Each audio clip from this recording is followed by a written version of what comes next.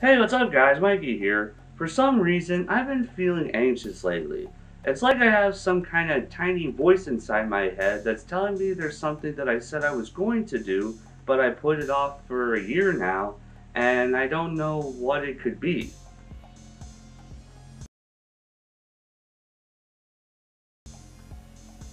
Oh, that's right. I was supposed to complete my latest playthrough of Luigi's Mansion 3. Subscription boxes, a collector's worst nightmare. Boxes filled with special items that come in every so often and end up crowding everybody's closets. And the only way to get rid of them is to cancel them, but that's a hard decision depending on what comes with everything and how you feel about it.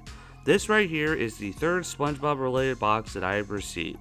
I've gone over this, but the first box I received as a Christmas gift from my family, and the second box was them not realizing that it was a subscription box. I said they could cancel it, but I guess they didn't cancel it until after this box came in, so today I will be opening this box and taking a look at what's inside. Again, I'm not sponsored. If you heard my last paragraph, you know why I have this box. And I can already say it looks very cheap and lazy. It looks like whoever made this just very lazily taped on this piece of paper that says "to be continued" on it. That's just unprofessional. If they want to call it a "to be continued" box, I don't know why it doesn't have any colorful flair on it. Just this white piece of paper with black text. And I don't know what "to be continued" has to do with SpongeBob. Wait. Oh, what do you know? It's not a "to be continued" box, it's a Krusty Krab box. And that makes sense. There's so much about the Krusty Krab that can be translated into merchandise and cash in on. But I don't know why it had that "to be continued" piece of paper on it. That's just bizarre. The Krusty Krab is one of the top 5 most shown locations in the series. It was founded and owned by Mr. Eugene H. Krabs and has 2 regular employees, Squidward Tentacles, who is the cashier, and SpongeBob SquarePants, who is the fry cook. The Krusty Krab is famous for its Krabby Patty, Bikini Bottom's favorite sandwich, which has a super secret formula that was created by Mr. Krabs and Plankton when they were kids in an attempt to not be bullied by their classmates. A fight between them caused an accident that inadvertently created the perfect patty batter. After the kids at school loved Krabs' burger more than Plankton's chum burger, Plankton vowed to steal the secret formula and not stop until he finally does that. Almost everything about the Krusty Krab seems to vary from episode to episode.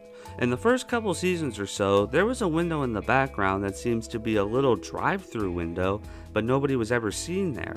Mr. Krabs put in a regular drive-through in episode 148, Dripping the Tears from season 4, and then they accidentally created a drive-through again in episode 296, Drive-Through from season 8.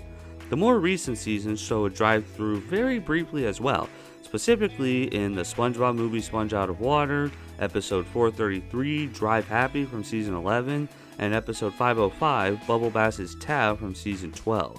The menu varies too. Sometimes the menu has so many items but doesn't show the prices, sometimes it has only a couple items, sometimes it has multiple items and does show the prices. The grill in the kitchen also seems to switch places from time to time. In episode 39, Neptune's Spatula from season 1, the grill is on the side wall. There are a few occasions where the grill is against the back wall, but most of the time, the grill is on the wall where the order window is shown, so SpongeBob can easily hand Squidward the orders. All 7 of the main characters have worked here at least once. SpongeBob, Squidward, and Mr. Krabs have worked there throughout the entire show. Patrick worked there on a few occasions, with the first time being episode 34, Arg from season 1, where Mr. Krabs hired and then fired him immediately after. The first episode which had major focus on Patrick working at the Krusty Krab was episode 46, Big Pink Loser. Sandy was shown briefly working there at the very end of episode 29, Karate Choppers. Gary was the bouncer at the Krusty Krab briefly at the end of episode 283, Shellback Shenanigans from season 7. As for Plankton, if you look quickly at the very last shot of episode 242, Chum Caverns from season 6, he was shown wearing a Krusty Krab hat working at the cash register. The Krusty Krab has appeared in every season and has been destroyed at least once a season. While it looks small on the outside, it's much bigger on the inside, and some episodes reveal that there's a lot more than we normally see. I won't go over all of them, but there are a few I will talk about. In episode 240, Truth or Square from season 6, there's an entire underground ventilation system. In episode 490, Breakin' from season 12, there's an employee break room hidden in between the kitchen and restrooms. There are numerous occasions where SpongeBob is not at the Krusty Krab, or at the very least not working the grill, but the customers do still get their food somehow, which is something that fans do realize from time to time, and it's never clearly explained. With all the iconic episodes that take place in the Krusty Krab, and everything we see and love about the Krusty Krab, it feels like something that is just prime for merchandise, and this box just makes sense to introduce. And now with that out of the way, let's get on with it.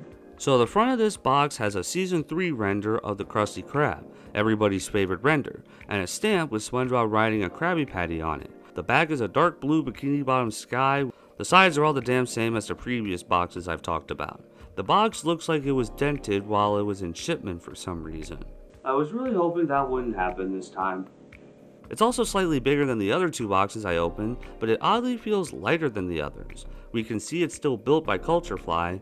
Opening up this box, here's a postcard with the same Krusty Krab image as the front of the box, and on the back it says the items. Again, no spoilers. You know how it is. Alright, so first thing is that there's another vinyl figure. Surprise, surprise. This figure is of Mr. Krabs holding a bunch of money. While the pose does look familiar, I can't tell if it's based off a pose we see in Mr. Krabs from any episode. I might just be thinking of random promotional art for the show.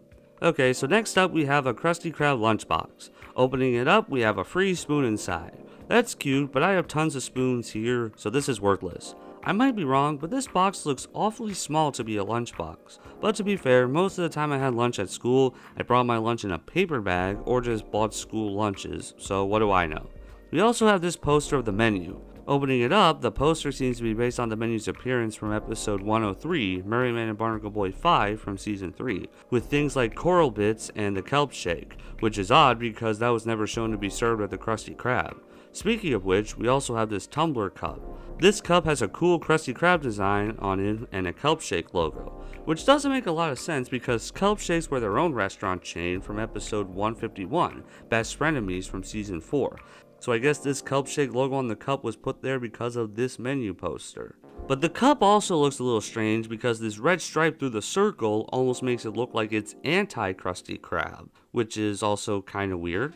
It came with a straw and it has plankton on top of it, which is a cute detail in my opinion. You can also move it around on the straw or take it off, which is good because I feel with this decoration, it feels like somebody can actually choke on it if they're not careful.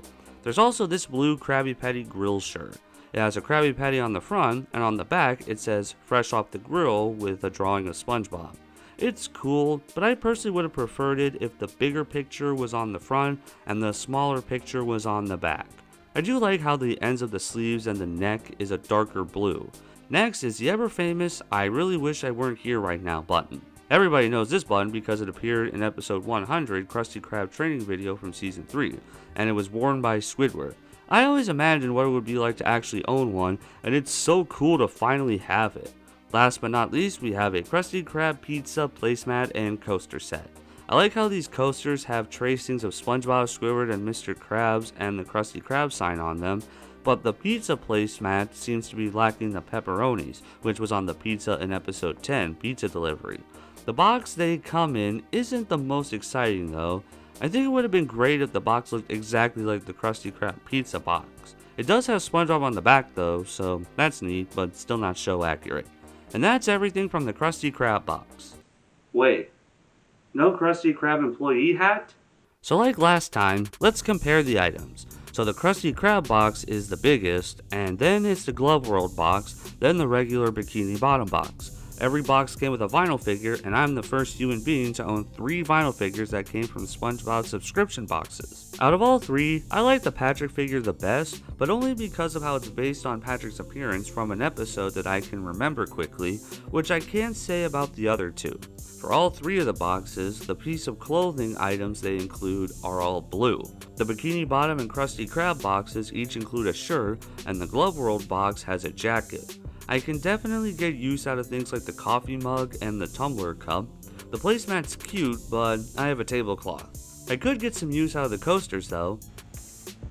But overall, I got the other boxes over a year ago and I still barely touched any of these things since. I like the details on the menu poster, but I'm not much of a poster guy, so I don't think I'll hang it.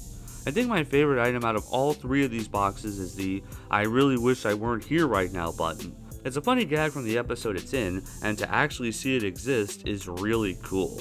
With all 3 of these boxes, I like how there's at least a couple items that look dead on to an item that has appeared in an episode of the series before. I also feel like the Glove World box paid slightly more attention to detail than the Bikini Bottom and the Krusty Krab boxes, but the Krusty Krab box is a close second with its detail, especially with this button. And while I like most of the items that the Krusty Krab box came with, I feel like the ultimate missed opportunity was including some kind of Krusty Krab hat. That would have been insane to own a Krusty Krab hat that looks like the one in the show. And just like that, I'm done with these damn subscription boxes. My family who got me these boxes canceled the subscription, and now I can finally have more room for my feet on the coffee table. I feel like as long as you see value in a subscription box like this, then it wouldn't hurt to go for it. Just be careful to make sure you know it's a subscription box, because if you only want one particular subscription box, then make sure you get that subscription box and cancel the subscription immediately after. Holy crap, I said subscription so many times today. And as for my final thoughts on these boxes, I can't believe my family wasted their hard-earned, extremely scarce cold hard cash on these things.